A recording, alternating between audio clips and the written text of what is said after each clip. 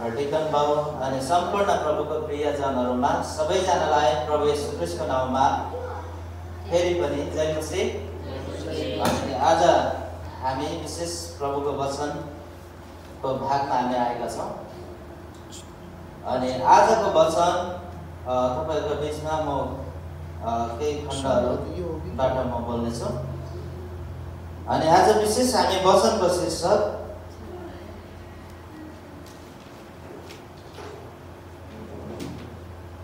हाम्रो व्यक्तिगत जीवनबाट प्रभु के चाहनुहुन्छ आजको शीर्षक राखेर हामी केही कुरा हामी हेर्छौँ। हाम्रो व्यक्तिगत जीवनबाट परमेश्वरले के चाहनुहुन्छ, कस्तो चाहिँ हाम्रो जीवन भएको परमेश्वर चाहनुहुन्छ, हामी त्यो विषय लिएर हामी केही कुरा हामी हेर्छौँ। अनि धन्यवाद यो समयको लागि जसले वचनको लागि प्रार्थना गरिदिनु भयो हाम्रो दिदीलाई अनि सञ्चालन गर्नुभएको छ उहाँले आजको सेवा सङ्गतिलाई, यहाँलाई पनि विशेष धन्यवाद, प्रभुले आशिष दिउन्। हालेलुया। अनि हामी वचनको समयमा आएका छौँ। अनि म विशेष आज वचन मैले शीर्षक बताइसकेँ तपाईहरुलाई। व्यक्तिगत जीवनबाट प्रभु के चाहनुहुन्छ भनेर आज हामी त्यो शीर्षक राखेर हामी हेर्छौँ। अनि आज म पहिलो पदलाई म पढ्नेछु अनि त्यस पछाडि अरू पदहरू तपाईहरुले पढिदिनु हुनेछ म आशा गर्छु। अनि हामी हितोपदेशको पुस्तकबाट हामी हेर्छौँ। अनि आज व्यक्तिगत जीवनबाट प्रभुले के चाहनुहुन्छ हाम्रो जीवनमा, प्रभुले तपाईँ हामीलाई जस्तो उहाँको महिमा गर्नुको लागि प्रभुले हामीलाई बनाउनु भयो, सृष्टि गर्नुभयो।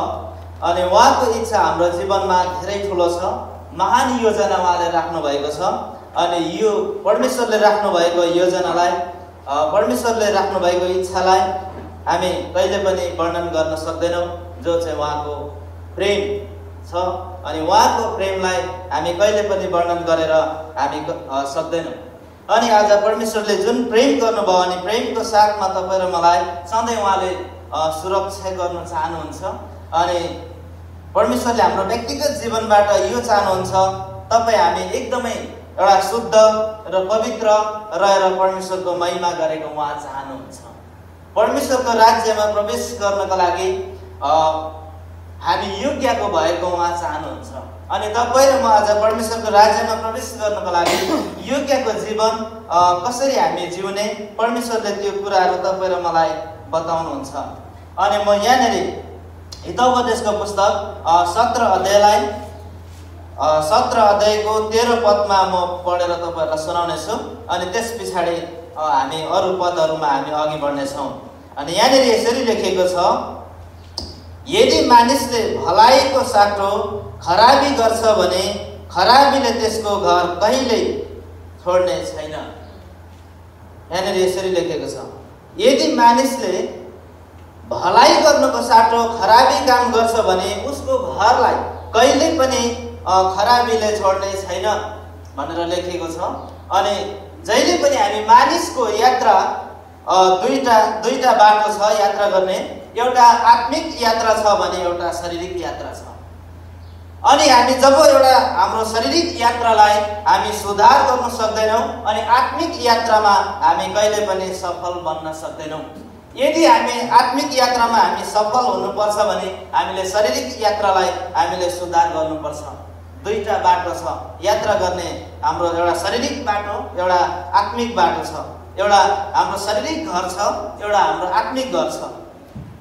एउटा शारीरिक राज्य छ भने एउटा आत्मिक राज्य छ। अनि सबै कुरा चाहिँ दुईटा हुन्छ। अनि यस कारणले गर्दाखेरि यहाँनिर यो कुरा बताएको छ, यदि मानिसले भलाइ गर्नुपर्ने जग्गामा, भलाइ गर्नुपर्ने ठाउँमा खराबी गर्छ भने उसलाई चाहिँ आफ्नो घरलाई कहिले पनि त्यो खराबीले कहिले पनि छोड्दैन भन्छ। एउटा शारीरिक घर, एउटा आत्मिक घर, एउटा हाम्रो शारीरिक जीवन, एउटा आत्मिक जीवन। हामीलाई एउटा शरीरमा खराब आउँछ, एउटा आत्मामा खराब आउँछ। अनि जब हामीले एउटा शरीरमा चाहिँ हामी भलाइ गर्छौँ अनि हामी आत्मामा पनि हामी भलाइ गर्न सक्छौँ। जब हाम्रो एउटा शारीरिक बाटो सुध्रिन्छ तब हाम्रो आत्मिक बाटो सुध्रिन्छ। जब हाम्रो शारीरिक बाटो सफल हुन्छ तब मात्रै हाम्रो आत्मिक बाटो सफल हुन सक्छ। जब हाम्रो एउटा शारीरिक घरमा हामी असल कामद्वारा हामी रहन सक्छौँ, त्यसरी नै एउटा आत्मिक घरमा चाहिँ हाम्रो असल कामद्वारा हामी प्रवेश गर्न सक्छौँ। अनि यो सबै दुईटा कुरा छ। अनि यहाँनिर विशेष भन्न चाहेको कुरा चाहिँ के छ भन्दाखेरि हामीलाई परमेश्वरले चाहिँ जहिले पनि उहाँको राज्यको निम्ति, उहाँको कामको निम्ति असल काम गर्नुपर्छ, उहाँको महिमाको निम्ति असल कुरो गर्नुपर्छ भनेर परमेश्वरले तपाईँ र मलाई बनाउनु भएको छ। परमेश्वरले तपाईँ र मलाई यो संसारबाट, त्यो खराबी कुराबाट तपाईँ र मलाई परमेश्वरले अलग पारिसक्नु भएको छ। परमेश्वरले तपाईँ र मलाई त्यो कुराबाट छुटकारा दिइसक्नु भएको छ। तर हामी आज त्यो खराबी गर्नुपर्ने जुन ठाउँ थियो त्यहाँनिर यदि हामीले असल काम गर्छौँ भने त्यो मानिसको घरमा सधैँ नै असल हुन्छ, त्यो मानिसको घरमा सधैँ नै शान्ति आउँछ। तर हामीले खराबी एउटा असल गर्नुपर्ने ठाउँमा चाहिँ खराबी काम गर्छौँ भने त्यो मानिसको जीवनमा, शरीरमा, घरमा अनि उसको आत्मिक यात्रामा जहिले पनि उसलाई खराब कुराले नै उसलाई भरिएको हुन्छ, खराब कुराले उसलाई दुःख दिएको हुन्छ, उसको जीवनमा अशान्ति आउँछ, उसको घरमा अशान्ति आउँछ, उसको एउटा शारीरिक रोग कष्टहरू आउँछ। त्यस कारणले गर्दाखेरि हामीले कुनै पनि एउटा खराबी, एउटा असल गर्नुपर्ने ठाउँमा, भलाइ गर्नुपर्ने ठाउँमा हामीले भलाइ नै गर्नुपर्छ। परमेश्वरले चाहिँ यो नै भन्नुहुन्छ, यदि कसैले खराबी गर्छ भने उसलाई चाहिँ एउटा खराबीको साटो खराबी होइन, उसलाई चाहिँ भलाइ नै जित्नुपर्छ। यदि कसैले खराब गर्छ भने, यदि कसैले घृणा गर्छ भने उसलाई चाहिँ एउटा प्रेमले जित्नुपर्छ भन्ने कुरा वचनले स्पष्ट बताउँछ। अनि हामी जस्तो एउटा हामी खराब गर्छौँ नि, त्यो खराबी चाहिँ के हुन्छ भने आफैमा फर्केर त्यो खराब चाहिँ आइरहेको हुन्छ। वचनले यो पनि तपाईँ र मलाई स्पष्ट बताउँछ, यदि कसैलाई हामी क्षमा गर्नु सक्दैनौँ भने तिमीहरूलाई पनि तिमीहरूको पिताले क्षमा गर्दैन। यदि तिमीहरूले कसैलाई क्षमा गर्छौ भने तिमीहरूलाई पनि तिमीहरूको पिताले क्षमा गर्नुहुन्छ। त्यस्तै प्रकारले यदि हामी खराबी गर्छौँ भने हामीलाई त्यो खराबीले कहिले पनि छोड्दैन। यदि हामी भलाइ गर्छौँ भने हाम्रो जीवनमा भलाइ नै भलाइ हुन्छ। यदि हामी खराबी गर्छौँ भने हामीलाई त्यो कसरी आउँछ भन्दाखेरि हाम्रो जीवनमा अशान्ति हुन्छ, हामीलाई एउटा रोग कष्टहरू आउँछ, हामीलाई एउटा समस्या हुन्छ, हामीले चाहेको काम गर्नुमा कहिले पनि हामी सफल हुन सक्दैनौँ। न त शरीरमा हामी सफल हुन सक्छौँ र शरीरमा असफल हुनु नै हामी आत्मामा असफल हुन्छौँ। आत्मामा हामी कहिले पनि सफल हुन सक्दैनौँ। त्यस कारणले गर्दाखेरि हामी होसियारी साथ परमेश्वरको वचनलाई हामीले पालन गर्नुपर्छ। जस्तो हामीलाई चाहिँ परमेश्वरले के भने एउटा खराबी गर्नेको लागि, घृणा गर्नेहरूको लागि तपाईँ र मलाई चाहिँ प्रार्थना गर्नको लागि परमेश्वरले तयार पार्नु भएको छ। परमेश्वरले एउटा प्रार्थना गरिदिनुको निम्ति परमेश्वरले हामीलाई नियुक्त गरिदिनु भएको छ। तर हामी धेरैचोटि हामी खराबी काममा नै हामी अघि बढिरहेका हुन्छौँ। जस्तै खराबी काममा हामी कसरी बढ्छौँ भन्दाखेरि सबैभन्दा पहिलोचोटि हाम्रो एउटा सोच विचारमा आउँछ, अनि एउटा बोली वचनमा आउँछ, अनि हिँडाइमा आउँछ, अनि खुवाइपियाइमा आउँछ। अनि कतिचोटि चाहिँ हामी मानिसको यस्तो खालको एउटा स्वभाव हुन्छ, त्यो स्वभावले चाहिँ कहिले पनि न त आफूले नै शान्ति पाउन सक्छ, न त अर्कोलाई नै शान्ति दिन्छ। त्यो चाहिँ के हो भन्दाखेरि एउटा बुढाबुढीको भनाइ पनि छ, बाँदरले न त आफ्नो घरै बनाउँछ, न त अर्कोलाई नै बनाउनु दिन्छ। उसले न त आफ्नो जीवन नै उसले सुधार्छ, न त अर्कोलाई नै सुधार्नु दिन्छ। त्यस्तो काममा एकदमै अघि बढिरहेको हुन्छ। जस्तै त्यो चाहिँ के भन्दाखेरि एकअर्काको निम्ति खोज तलास गर्ने, एकअर्काको निम्ति कुरा गर्ने, एकअर्काको निम्ति चाहिँ जहिले पनि पिछा लाग्ने, त्यो खालको जीवन जब हामीमा हुन्छ, तर त्यसले चाहिँ के गर्छ भन्दाखेरि आफैलाई नै जहिले एउटा अशान्तिको जीवनमा दौडिरहनु परेको हुन्छ, एउटा खराबी यात्रामा दौडिरहनु परेको हुन्छ। तर जब हामी भलाइ गर्छौँ कसैको लागि, हामी कसैले यदि कुनै प्रकारको एउटा उसले नगरेर पनि आफ्नो छिमेकीले आफ्नो छरछिमेक, आफ्नो साथी, आफ्नो नातागोता, आफ्नो एउटा सम्बन्धको मानिसहरूले जब कुनै पनि एउटा काम उसले खराबी गरोस् या नगरोस्, हामीले कतिचोटि चाहिँ मानिसहरूले कसैले एउटा खराबी गरेको छैन भने एउटा बिना कारण नै उसको चाहिँ एउटा झुटो गवाई चाहिँ एकअर्कालाई सुनाइरहेको हुन्छ, झुटो गवाई एकअर्कालाई दिइरहेको हुन्छ। तर त्यो कुराले चाहिँ आफैलाई नै अशान्ति तुल्याउँछ, आफैलाई नै त्यो चाहिँ दोषी बनाउँछ। परमेश्वरको वचनले यो भन्छ, यदि तैँले कसैलाई दोष लाउँछ भने त्यो भन्दा चाहिँ दोषी पहिला तँ पनि दोषी हुनेछ। हामीले एकअर्कालाई दोष्नु चाहिँ हामी आफै दोषी हुनु, किनभने ऊ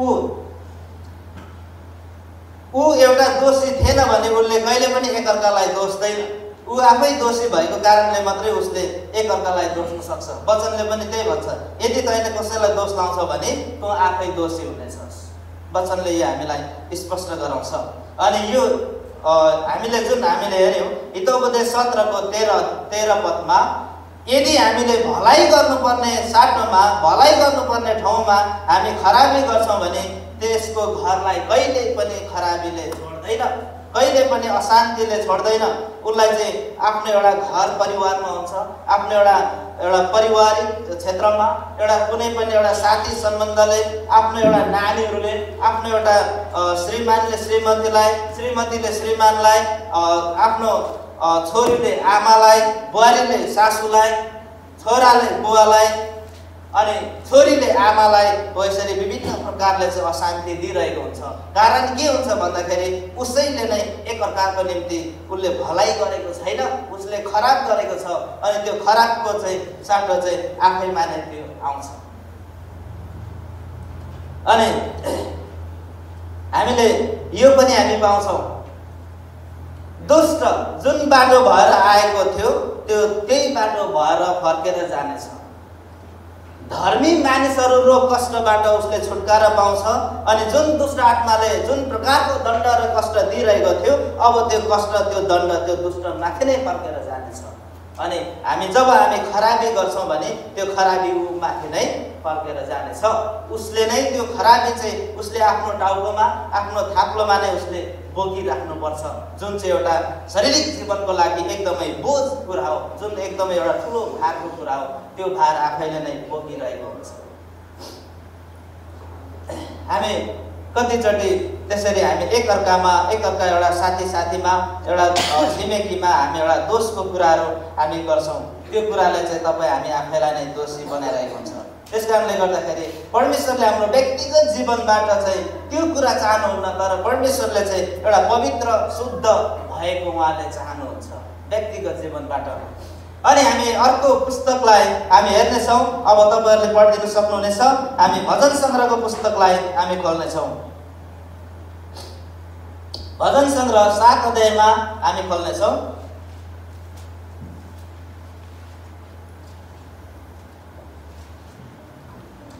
भजन सङ्ग्रह 7 अध्यायको 15 पदलाई हामी पढ्नेछौँ।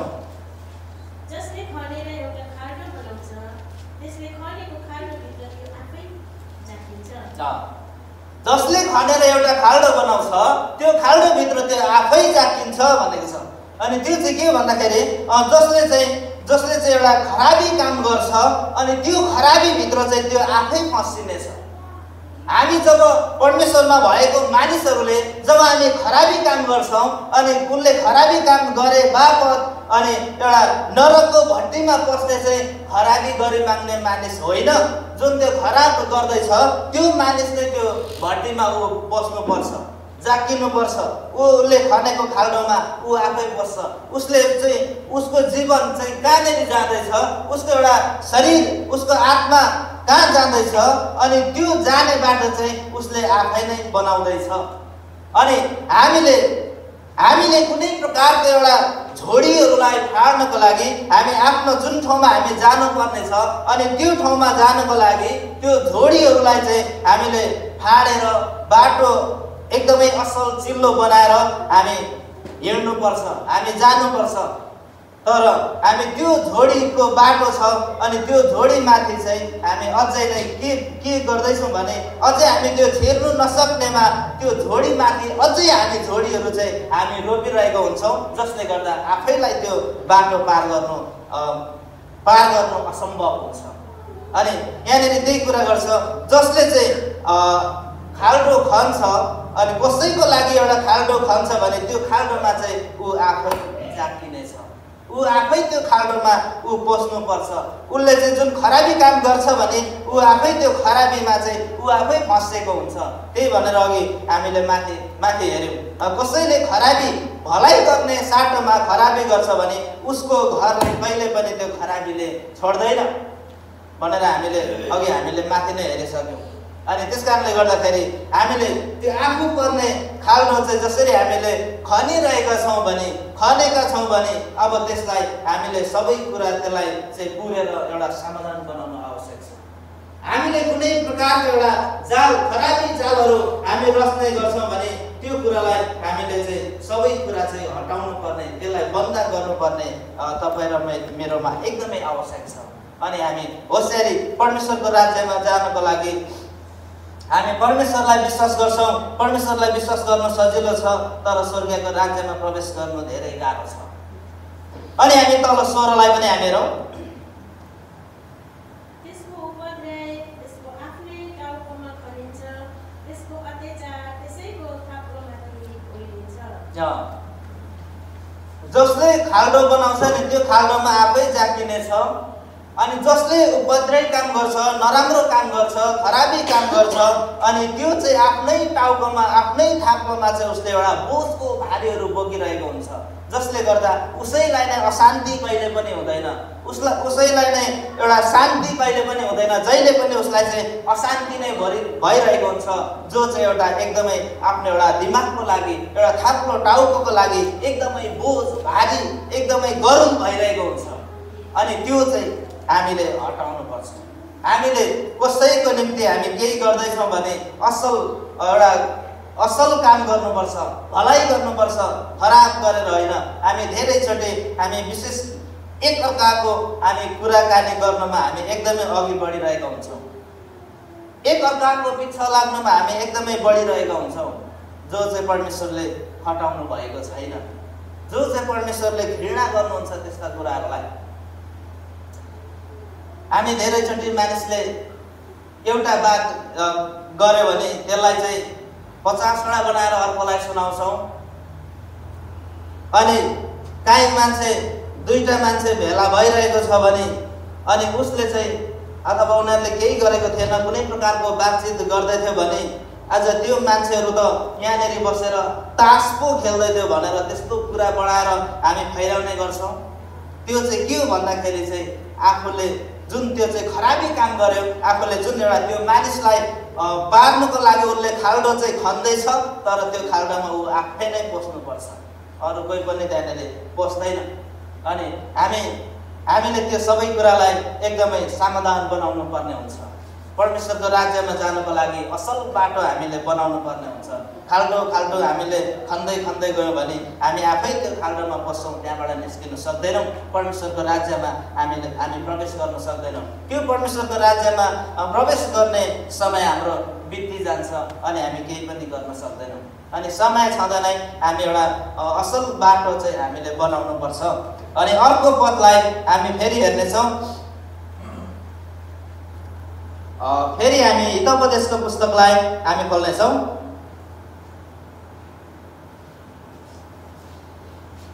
यहाँनिर लेखिएको छ हितोपदेश 24 अध्यायको 28 पदलाई हामी हेर्नेछौँ।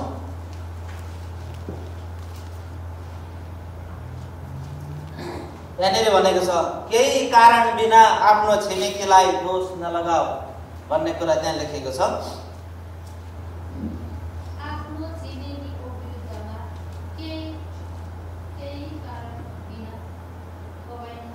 झुटो गवाई नदेऊ।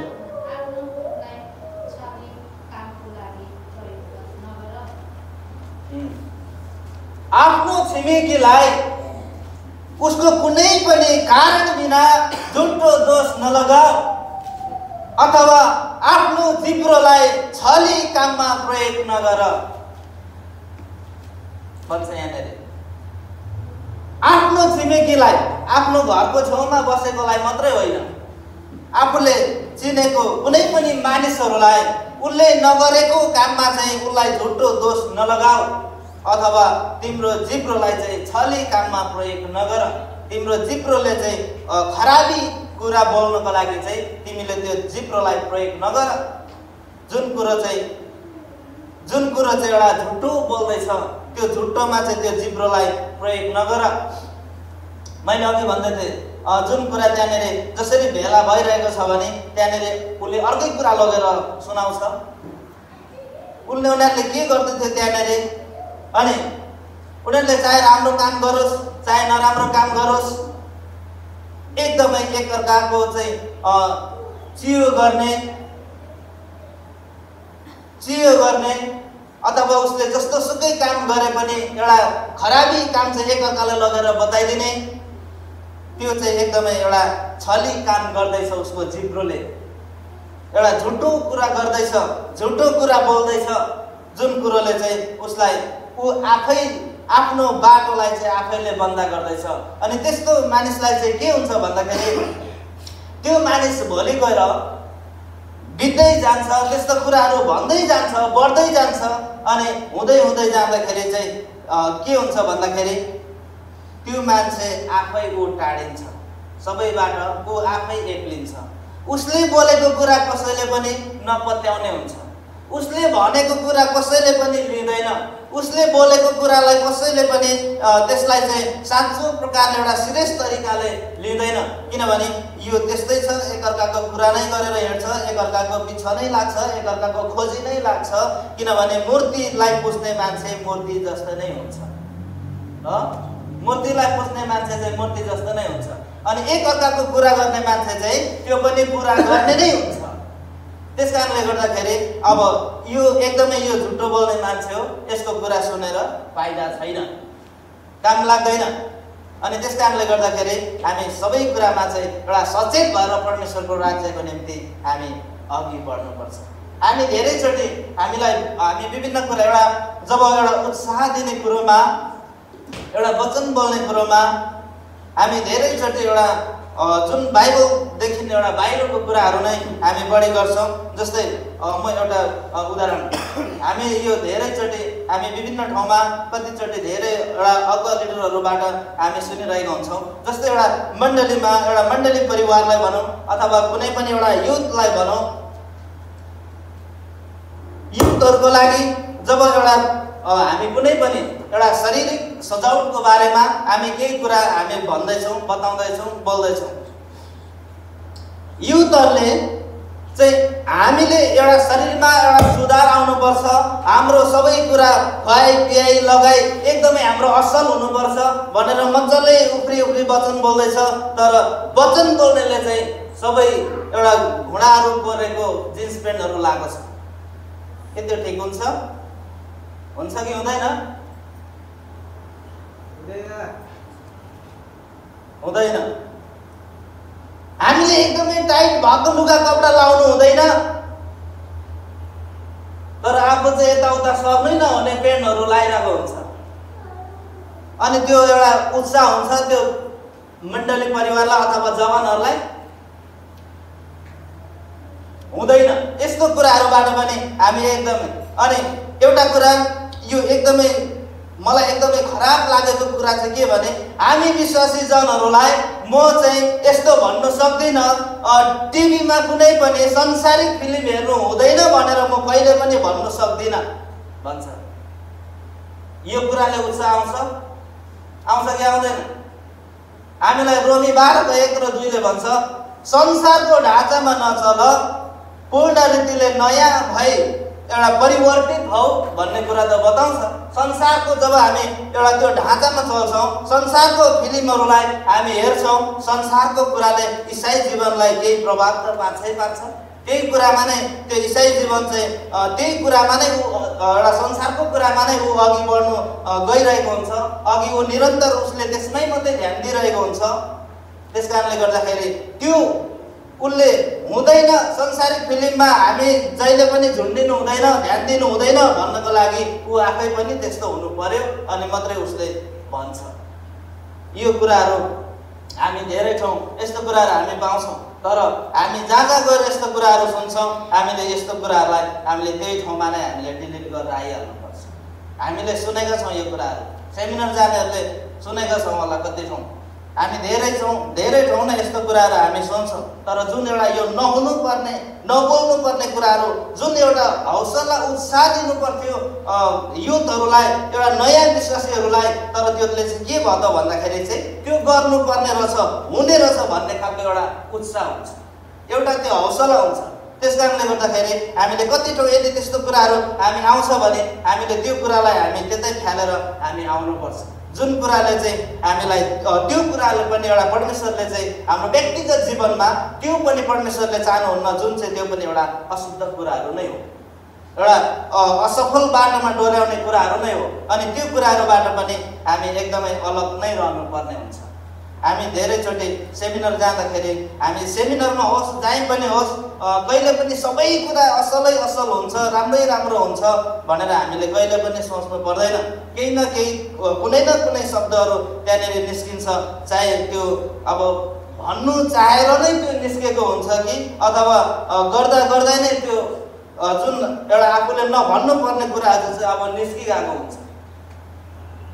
न त्यो बोल्ने व्यक्तिलाई नै त्यो थाहा हुन्छ कि हुँदैन, त्यो त तपाईँ हामी सुन्ने मान्छेले हामी कसैले पनि छुट्याउन सक्दैनौँ। उसले बा त्यो झुकेर बिर्सेर भनि पो हाल्यो कि भनेर हामी त्यता पनि हामी जानुपर्छ, त्यो त्यस्तै छ अनि उसले त्यसै भन्छ भनेर हामीले त्यो सोच्नै हुँदैन। तर हामीले चाहिँ लिनुपर्ने कुरालाई लिनुपर्छ, नलिनुपर्ने कुरालाई चाहिँ हामीले फ्यालिहाल्नुपर्छ। अब हामी अर्को पदलाई हामी हेर्छौँ, भजन सङ्ग्रहको पुस्तकमा नै हामी फेरि फर्क्यौँ।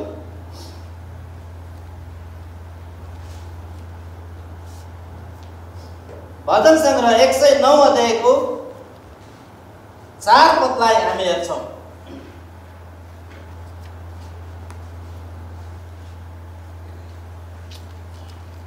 मेरो मित्रताको साटो यिनीहरू मलाई दोष दिन्छन्, तर म त प्रार्थना गर्ने मानिस हुँ।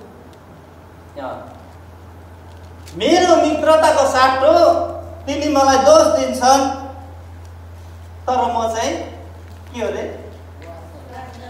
प्रार्थना गर्ने मानिस हौ। मेरो मित्र हुनु पर्थ्यो, मेरो एउटा सम्बन्धको नजिकको मान्छे हुनु पर्थ्यो, तर उसले मेरो खराबी नै काम गर्छ, उसले मेरो बुराइ गर्छ, उसले मेरो घृणै गर्छ। तर म घृणाको साटो म घृणा गर्ने होइन, म खराबको साटो खराबी गर्ने होइन। तर यदि मलाई उसले घृणा गर्दैछ, यदि मलाई खराबी गर्दैछ भने चाहिँ म चाहिँ उसको लागि प्रार्थना गर्ने व्यक्ति हो। हालेलुया। परमेश्वरले चाहिँ तपाईँ र मलाई यो खराबी मानिसहरूलाई एउटा परिवर्तन गराउनको निम्ति तपाईँ र मेरो एउटा प्रार्थनाले चाहिँ परिवर्तन हुनुपर्छ त्यो मानिस भनेर परमेश्वरले तपाईँ र मलाई नियुक्त गर्नुभएको छ। परमेश्वरले तपाईँ र मलाई यो ठाउँमा परमेश्वरले खडा गरिदिनु भएको छ।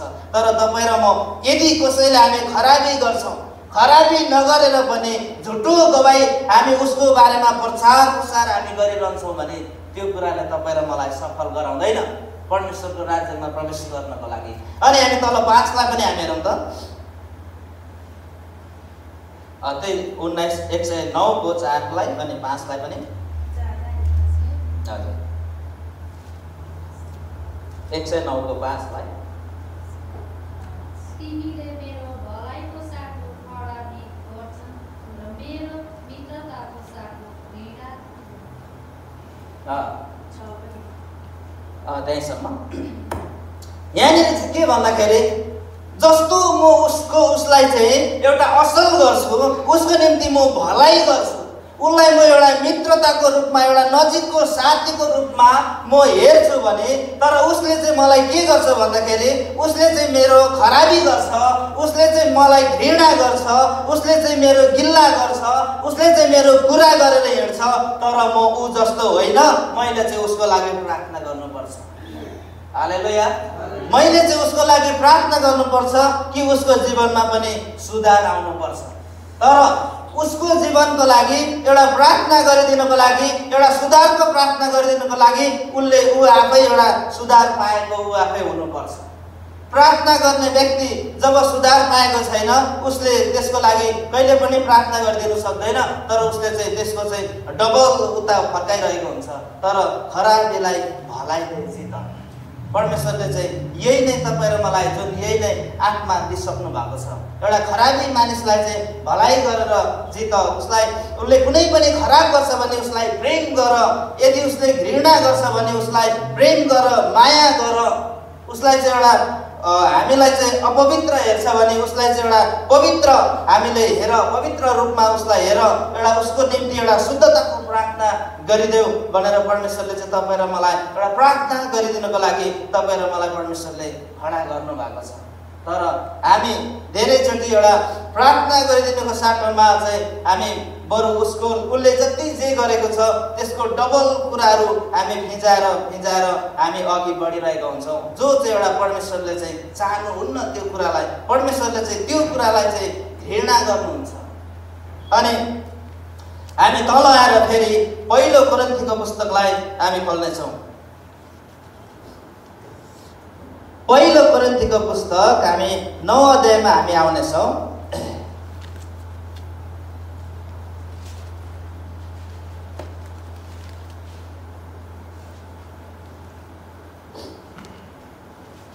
पहिलो कोरिन्थीको पुस्तक 9 अध्यायको हामी 25 पदलाई त्यहाँनिर हेरौँ। 25, 26, 27 मा यहाँनिर यसरी लेखिएको छ, कुनै पनि एउटा खेलमा भाग लिने खेलाडी चाहिँ एउटा आत्मा संयमी हुनुपर्छ। कुनै पनि व्यक्तिले जुनै पनि गेममा जब उसले भाग लिन्छ अनि ऊ चाहिँ सबै कुरामा चाहिँ ऊ सुरक्षित हुनुपर्छ, ऊ सबै कुरामा चाहिँ ऊ तयारी हुनुपर्छ, ऊ सबै कुरामा चाहिँ ऊ संयमी एकदमै उसको ध्यान केन्द्रित चाहिँ उसको त्यहाँनिर हुनुपर्छ। जब फुटबल खेल्छ अनि उसको आँखा चाहिँ जहिले पनि त्यो बलमा हुन्छ, बल माथि कुदिरहेको हुन्छ, माथि उडिरहेको हुन्छ, तल मान्छे भुइँमा कुदिरहेको हुन्छ, तर आँखा चाहिँ माथि बलमा नै हुन्छ,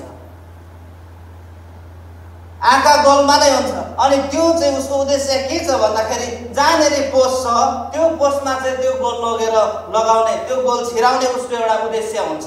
उसले चाहिँ पुरा आफ्नो मन, ध्यान, उसको शक्तिहरू चाहिँ सबै त्यो बलमा चाहिँ उसले दिएको हुन्छ।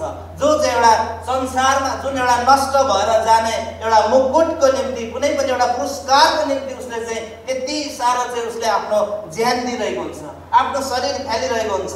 भुइँमा बटल छ कि काँटी छ कि खाल्टो छ कि के छ उसले केही पनि हेरेको हुँदैन, मात्रै उसले त्यो फुटबललाई हेरेको हुन्छ अनि पर पोस्टलाई हेरेको हुन्छ अनि आफ्नो साथीलाई हेरेको हुन्छ। त्यस कारणले गर्दाखेरि सबै कुरामा आफ्नो संयम हुनुपर्छ। उसले आफ्नो साथीलाई पनि हेर्नुपर्छ, कुन साथीलाई उसले पास गर्ने अनि कुन ठाउँमा लगेर चाहिँ बल सुट गर्ने, कहाँबाट चाहिँ ठिकै त्यो सिधा पोस्टमा पुग्छ भनेर ऊ चाहिँ सबै कुरामा चाहिँ ऊ एकदमै तयारी हुन्छ। उसले चाहिँ सबै कुरामा चाहिँ उसले ध्यान दिइरहेको हुन्छ। अनि तर त्यो चाहिँ के छ भन्दाखेरि उसको चाहिँ एउटा नाम कमिनु छ। उसको मात्रै नभएर सम्पूर्ण त्यो टिमको नाम आउँछ अनि त्यो नाम मात्रै नभएर चाहिँ उसले एउटा पुरस्कार पनि उसले पाउनेछ। अनि जुन पुरस्कार चाहिँ त्यो पुरस्कार चाहिँ के छ भन्दाखेरि एउटा संसारको कुरा हो, त्यो चाहिँ नष्ट भएर जान्छ, केही छिनको लागि मात्रै त्यो पुरस्कार चाहिँ त्यहाँनिर, त्यो पुरस्कार चाहिँ केही समयको लागि मात्रै आउँछ। अनि त्यो पुरस्कारले चाहिँ के गर्छ भन्दाखेरि त्यो केही छिनको लागि उनीहरूलाई रमाइलो दिन्छ, उनीहरूलाई एउटा मजा लाग्छ उनीहरूलाई, अनि उनीहरू त्यसमा एकदमै इन्ट्रेस्ट गरिरहेको हुन्छ। तर हामी चाहिँ त्यस्तो लागि होइन, हामीले कुनै पनि एउटा संसारको लागि होइन, तर कहिले पनि नाश भएर नजाने मुकुटको लागि हामीले चाहिँ एउटा खेलमा भाग लिएको हुन्छौँ, जुन चाहिँ एउटा आत्मिक खेल हो, आत्मिक लडन्त हो, परमेश्वरको राज्यमा प्रवेश गर्नुपर्छ। आमेन, हालेलुया। जसरी त्यो बललाई चाहिँ पोस्टमा छिराउने उनीहरूले एउटा एम राखेको हुन्छ, उनीहरू त्यो खेलमा भाग लिएर, अनि त्यस्तै तपाईँ र मैले पनि एउटा परमेश्वरको राज्यमा, एउटा परमेश्वरमा विश्वास गरेर परमेश्वरको राज्यभित्र प्रवेश गर्ने तपाईँ र मेरो एउटा एम हुन्छ, तपाईँ र मेरो उद्देश्य हुन्छ। अनि आत्मा संयमी, सबै कुरामा आत्मा संयमी हुनुपर्छ। हामीले कस्तो हाम्रो जीवन बिताउँदैछौँ, हामी के गर्दैछौँ, हामी कहाँ जाँदैछौँ, हामीले कसको लागि कस्तो कुरा हामी गर्दैछौँ, हामी कसको लागि भलाइ गर्दैछौँ, हामी कसरी हामी खराबी गर्दैछौँ, त्यो सबै कुरामा चाहिँ हाम्रो आत्मा संयमी हाम्रो एउटा ध्यान केन्द्रित चाहिँ हुनुपर्छ। अनि त्यो ध्यान केन्द्रित चाहिँ केमा हुनुपर्छ भन्दाखेरि चाहिँ विशेष परमेश्वरको वचनले चाहिँ हामीलाई के भन्छ त्यो कुरामा चाहिँ जस्तो फुटबल खेल्ने खेलाडीले माथि बललाई हेरेर मात्रै अनि ऊ चाहिँ हिँडिरहेको हुन्छ, उसले चाहिँ एक ध्यान लगाएर ऊ हिँडिरहेको हुन्छ। त्यस्तै तपाईँ र म एउटा परमेश्वरको वचनमा एउटा परमेश्वरको वचन चाहिँ के हो भन्दाखेरि यो बाइबल चाहिँ एउटा समुद्र हो अथवा एउटा यो संसार जस्तो हो। अनि त्यो संसारमा जति पनि भएको असल कुराहरूलाई चाहिँ तपाईँ र मैले चाहिँ असल कुराहरूमा चाहिँ तपाईँ र म प्रत्येक त्यो क्षेत्रमा चाहिँ तपाईँ र मेरो एउटा आत्मा संयम ध्यान केन्द्रित चाहिँ हुनुपर्दछ। हालेलुया। अनि म तपाईहरुलाई म बताउन चाहन्छु भजन संग्रह यही 109 को 5, 25, 26, 27 लाई पढिदिनुहोस् त कसैले।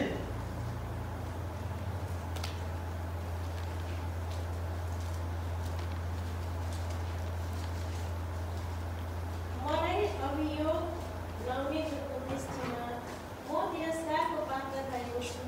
तिनीहरूले मलाई देख्दा मुन्टो हल्लाउँछन्।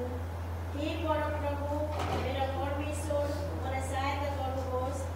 तपाईको करुणा अनुसार मलाई बचाउनुहोस्। यो तपाईको हात हो भने। भजन संग्रह 109 को 25, 26। सरी, मैले पहिलो कोरिन्थीको पुस्तक भन्दै थिएँ। पहिलो कोरिन्थीको पुस्तक 9 अध्यायको 25 देखि 27 सम्म। खेलमा भाग लिने खेलाडी सबै थोकमा आत्मसंयम हुनुपर्छ। फेरि नष्ट भएर जाने मुकुट पाउनलाई यसो गर्दछन्, तर हामी चाहिँ अविनाशी मुकुट पाउनलाई यसो गर्दछौँ। यसकारण लक्ष्य नराखी म दौडिदिनँ, हावामा मुक्का हान्ने जस्तै म मुक्का हान्दिनँ, तर म आफ्नो शरीरलाई कठोरता साथ बाँध्दछु र यसलाई बसमा राख्छु, नत्र अरूलाई प्रचार गरेपछि म आफूपछि अयोग्य ठहरिनेछु। यहाँनिर यो कुरा भनेको छ, कुनै पनि खेलाडी खेलमा भाग लिनेले, कुनै पनि गेममा भाग लिनेले उसको चाहिँ आत्मा संयम सबै कुरामा उसको एउटा आत्मा संयम हुनुपर्छ। उसले चाहिँ सबै कुरामा उसको ध्यान केन्द्रित हुनुपर्छ।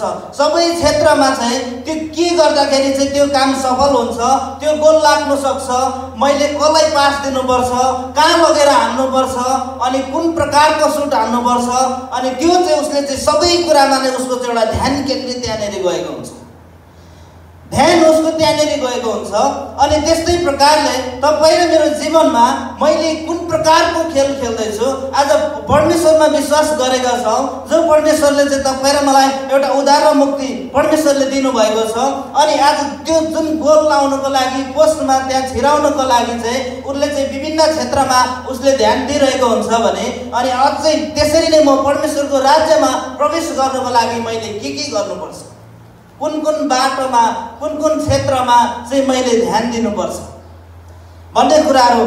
अनि यदि त्यो गोल खेल्ने खेलाडीले उसले जतासुकै हान्यो, उसले जस्तो पाए त्यस्तो नै हान्न थाल्यो भने, उसले बल हान्नुको साटोमा बल छोडेर मान्छे हान्न थाल्यो भने त्यो के हुन्छ, सफल हुन सक्दैन नि, त्यो बल लाग्न सक्दैन, त्यो जित्न सक्दैन।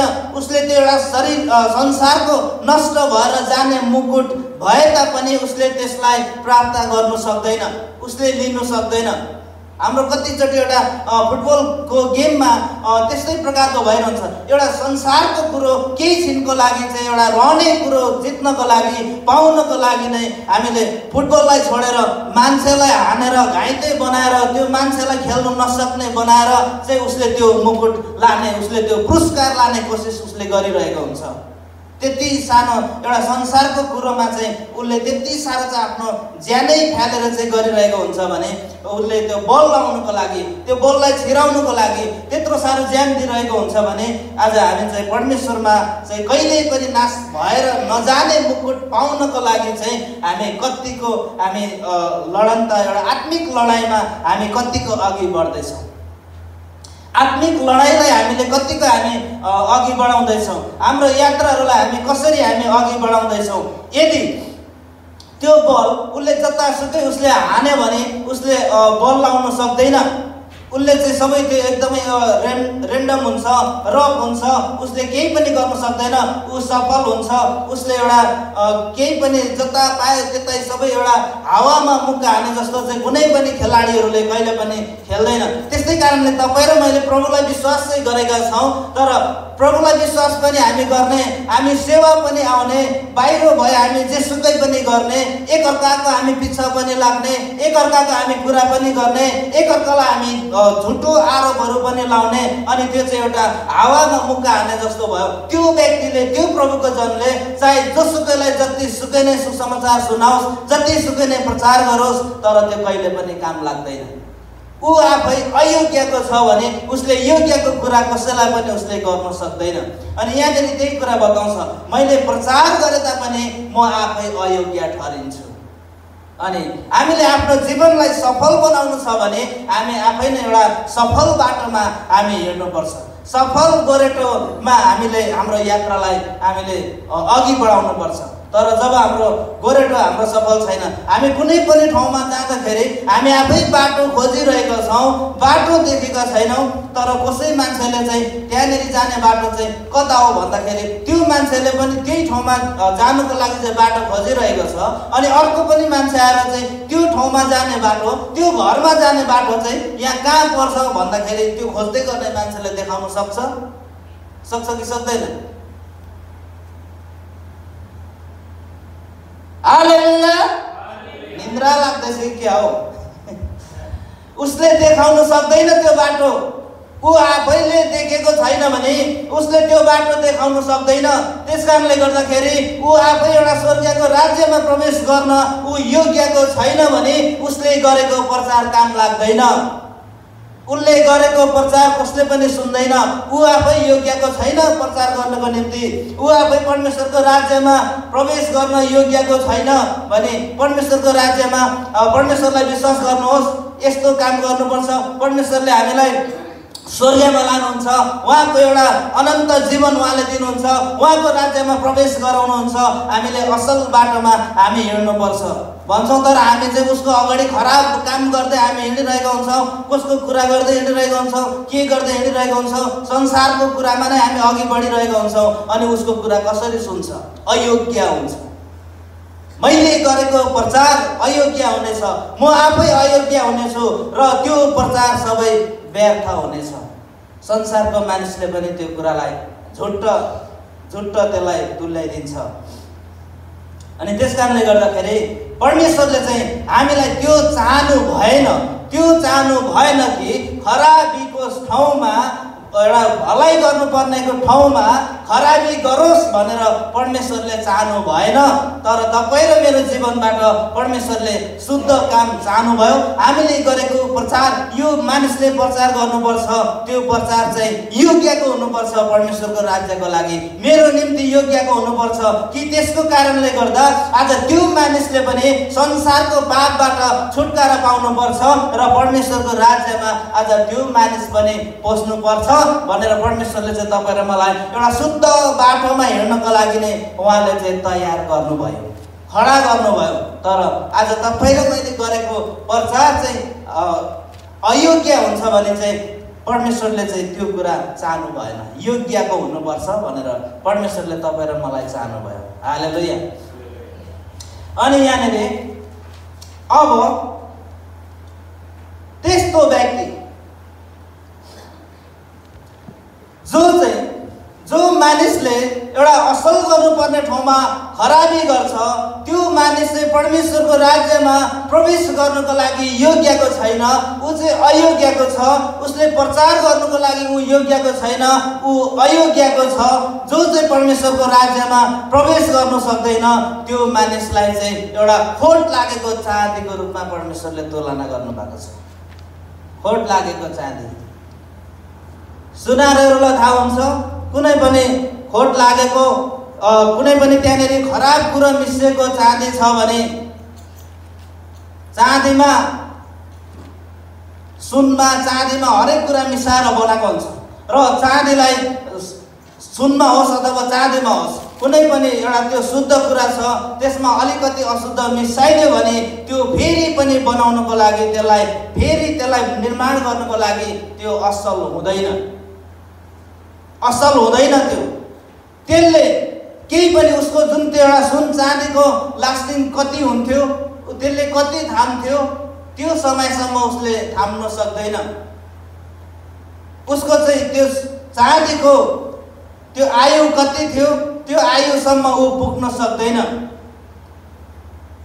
अनि उसको चाहिँ बीचमा गएर भाँचिने बीचमा गएर कुच्चिने टुक्रिने त्यो फेरि बिल्याउँदा पनि काम नलाग्ने त्यस्तो हुन्छ अनि त्यो चाँदी त्यस्तो व्यक्तिलाई चाहिँ प्रभुले एउटा खोट लागेको चाँदीको रूपमा तुलना गर्नुभएको छ तर परमेश्वरले त्यो चाहनु भएन खारेर निस्केको शुद्ध सुनको रूपमा परमेश्वरले चाहनुभयो तपाईँ र मलाई परमेश्वरले चाहिँ त्यो चाहनुहुन्छ आज संसारको मानिसहरूले पनि कुनै पनि सुन चाँदीको केही बनाएर लाउन चाहन्छ भने उसले पनि एकदमै शुद्ध अर्जुनल उसलाई चाहिन्छ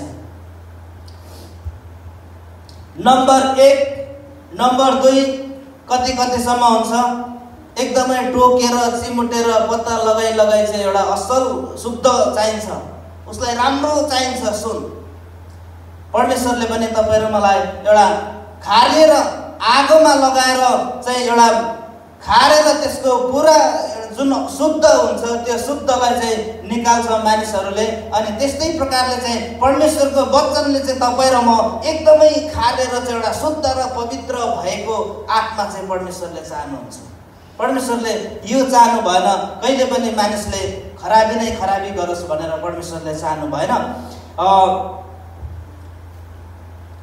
हामी फेरि पनि हेर्नेछौँ यिर्मियाको पुस्तक 6 अध्यायको 30 पदमा हामी आउँछौँ यिर्मिया 6 अध्यायको 30 पदमा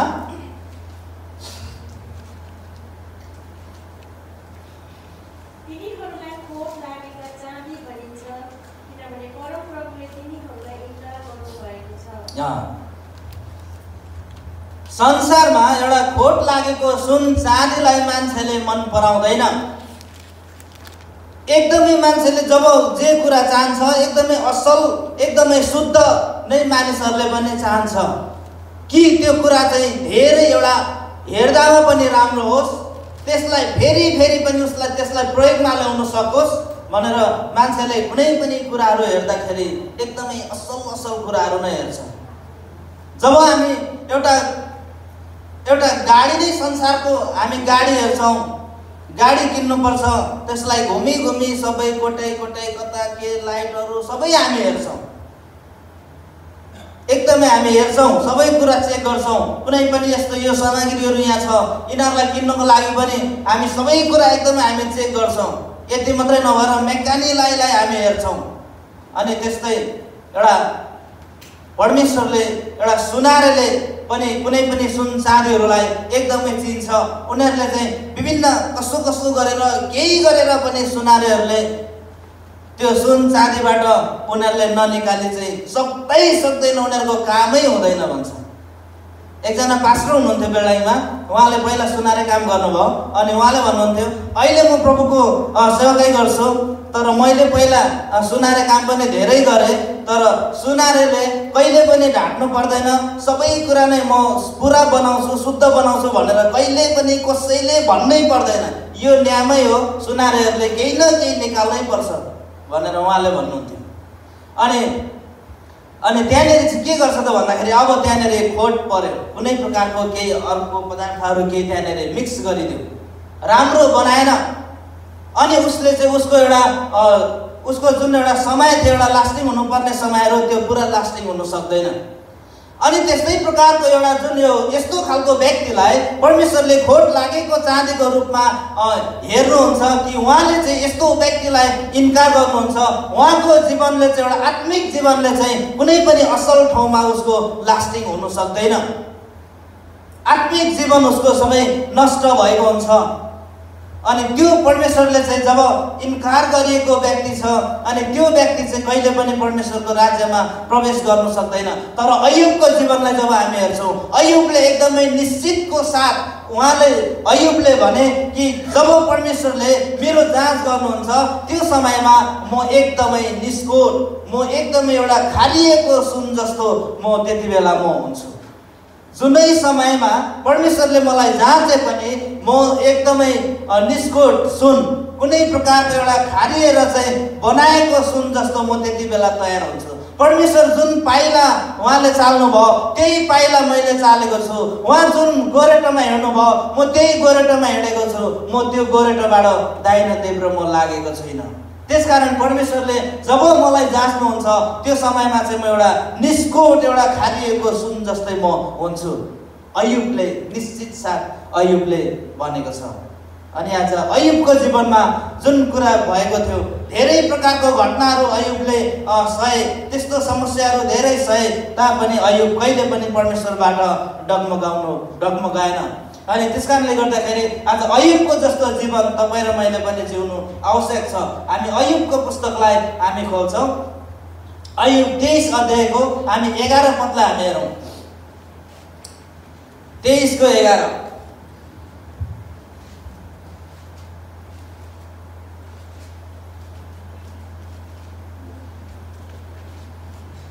मैले उहाँको पाइला पछ्याएको छु, म उहाँको मार्गमा चलेको छु अनि त्यसबाट यताउता लागेको छैन।